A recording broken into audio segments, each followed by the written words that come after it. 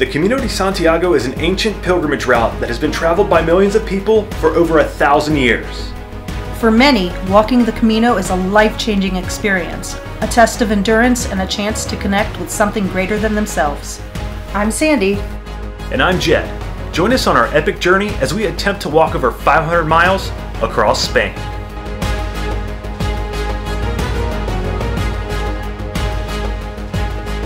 Good morning, ladies and gentlemen.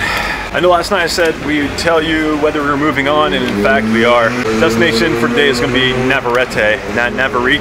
Like I said, I apologize, my Spanish isn't the greatest, but good news, Sandy has sent her pack ahead, and should be an easy day, maybe 2-3 hours, or about just over 12 kilometers I think we have for the day. Hoping for an easy day anyway. Feeling pretty beat up after the long slog to Logroño yesterday, so let's do it.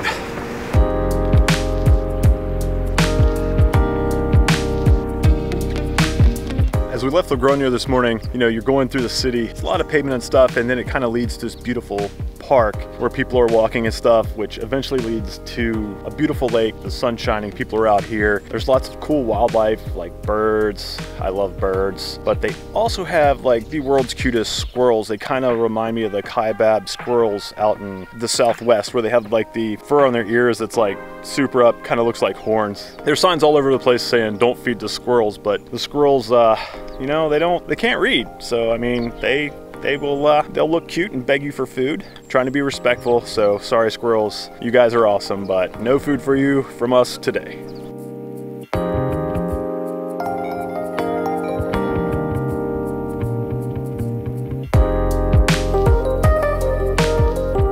So we are almost in Navarrete, and as you come into Navarrete, you will see the remains of an old pilgrims hospital that used to tend to pilgrims in the Middle Ages. Also, gracias, you'll also see the Don Jacobo winery, which also tells you that you are almost in Navarrete. A couple of cool things that you're gonna see before you get into town.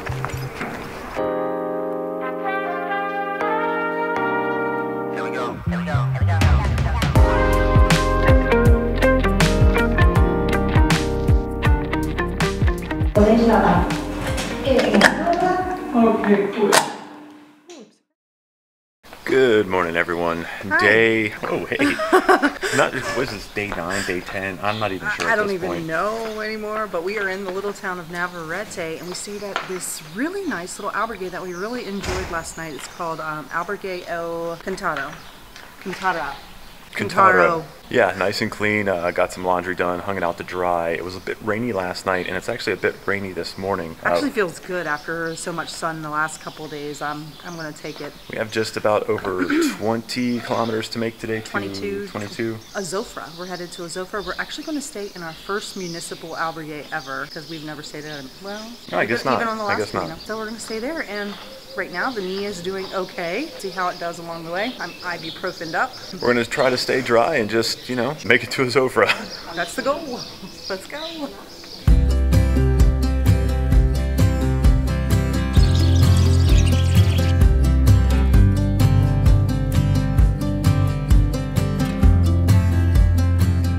So we just had quite the downpour of rain. Out came the ponchos. If you look in the back here, I don't know if you can see it. There's a town back here called Ventosa. It was on the original way. On our last Camino, we stayed there. It's actually a beautiful little town. We're not stopping there today because we're trying to mix things up a little bit, different from our last Camino.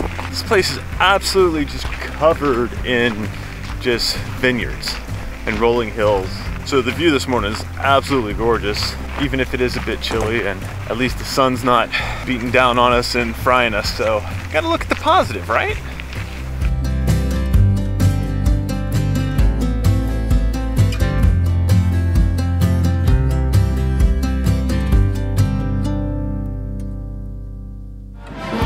We've just stopped in the town of Najera to grab a drink and a bite to eat, and we stumbled upon this wine festival behind us. We're really regretting that we have to go another 6 kilometers where we would have loved to join in on the festivities. This place is really lively. It's a Saturday, so people seem to be really having a good time.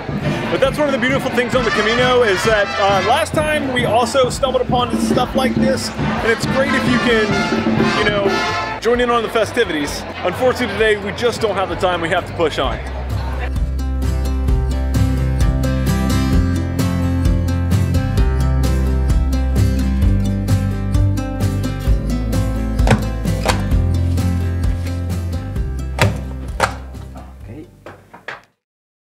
Good morning, ladies and gentlemen. Day number 6,348 million from the Camino de Santiago. We are leaving the tiny town of Azofra this morning.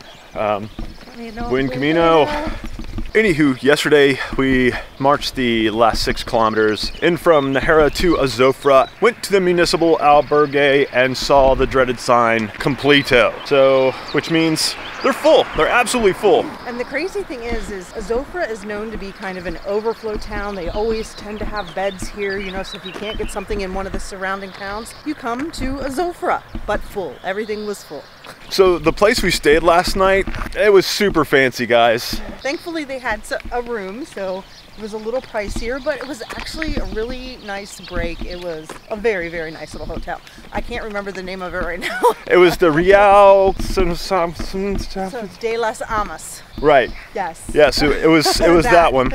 Now I'm gonna have to switch arms. So I'm gonna be over here. Making sure he gets an even muscle workout today. I'm telling you. I hope you guys appreciate this. This stuff is heavy, by the way. My arms get tired. All right, guys, enough complaining. No, this hotel is probably beyond the normal pilgrim's budget, which is fine. I mean, it was a nice little break. Except for tonight. Maybe we're having another nice little break. We're also having a nice another break, but we'll see that when we get there. Yeah, we'll cross that bridge when we get there. It's going to be a light day of about 16, 17 kilometers a day, so let's just get it.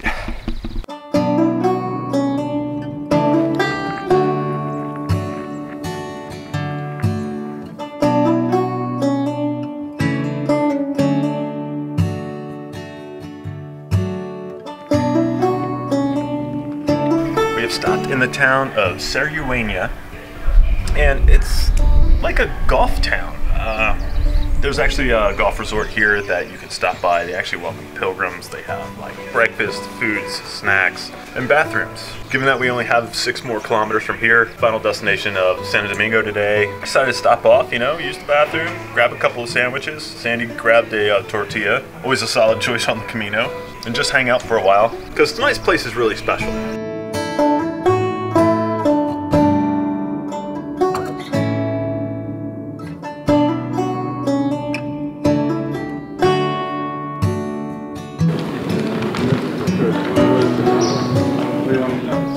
Made it to Santo Domingo, and that's going to be our stopping point for today. We are staying at a super luxurious place called the Parador Hotel. In the 15th century, it was actually a hospice for pilgrims. So it's actually kind of creepy, but this hotel is actually really, really beautiful, and it's kind of pricey, but you know what? Kind of deserve it. I mean, I feel like we deserve it.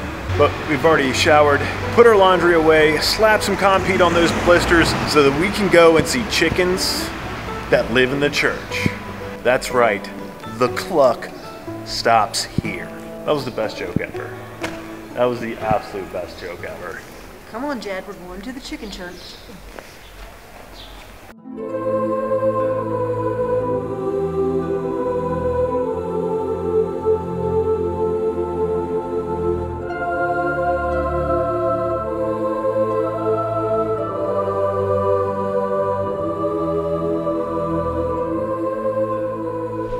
Real quick, I think we have some explaining about the chicken church. So the chicken church is kind of like a nickname because of the story called the Hanged Innocent. So a German pilgrim family passed through this town, and the innkeeper's daughter made a pass at their son, who, being such a virtuous gentleman, said, you know, I'm a virtuous fellow. At that point, she planted some silver pieces from the church on him and then alerted the officials, hey, this guy's a thief. So they hung him in the square, and the family, of course, moved on. Now, on the way back from Santiago, the family went to see their poor son's body, which was hanging there, only to discover he was alive and well. He told them that the saint had lifted him up and kept him alive. So the family were so excited they went to tell the officials. Now the officials were like, hey, you know, that's kind of unbelievable.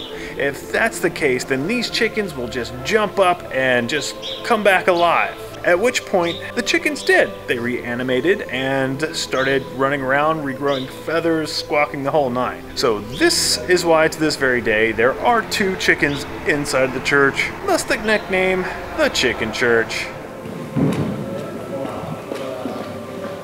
So as part of your admission to the cathedral, you can also climb to the top of the bell tower, which we had no idea you could do. And the last time we came through here, you weren't able to, as far as we know. But this is absolutely amazing. We made it all the way to the top. I know, we're crazy. We walked all day and then we want to climb to the top of the bell tower. But look at this. It's amazing. All these bells are just gorgeous. And we met this guy in the stairway. He didn't speak a lot of English, but he said that the system that rings these bells is like the only one left, and it's from like the 16th century, which is absolutely incredible to see. So this is really one of a kind. On the next episode of Wonderful Revolution, our journey across Spain continues. So make sure you like and subscribe so you don't miss a single step. Until next time, Stay wonderful. Call it a day.